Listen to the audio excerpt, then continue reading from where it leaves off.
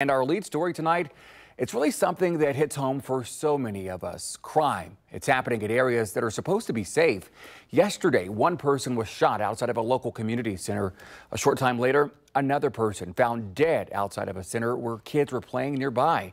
10 TV's Richard Solomon is asking city leaders tough questions tonight about what's being done to keep your family safe. Richard. Yeah, Andrew, on top of working with Columbus Police to having multiple cameras at every single park location, the Columbus Recreation and Parks Department is determined to make sure your family is safe by also keeping your kids busy. With every splash and cannonball, we're going to start compressions in 3, 2, 1. A safety net is not too far away. Before they're qualified lifeguards, it's a week of training. For Mahari Bowles, why not trying to learn more how to keep people safe? He already has his summer plans figured out at a Columbus Community Center. Spend my summer saving people instead of just watching people get saved. But it's also keeping him safe. Instead of being out in the streets, they could just stop at the pool, pay $1, get in, and spend all day there. The headline of the latest park shooting shocked many. A 16-year-old boy shot near the Linden Community Center on Wednesday.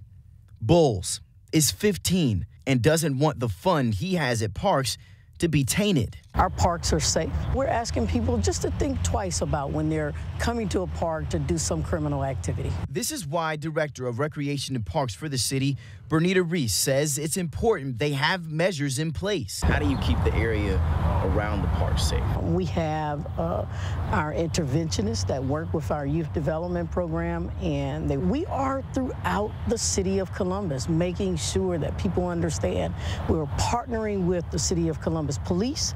On top of that, she says there are multiple cameras at every single park in the city. That includes the 22 mobile cameras and lights the city installed last year. Reese tells me this year they're hiring more than 300 teens for work this summer, just like Bowles. Summer is a time where if you don't have anything to do, they'll find something. And so we're trying to do those things. You might just see Bowles lifeguarding at a pool. He just hopes others dive into something productive. It can occupy us time.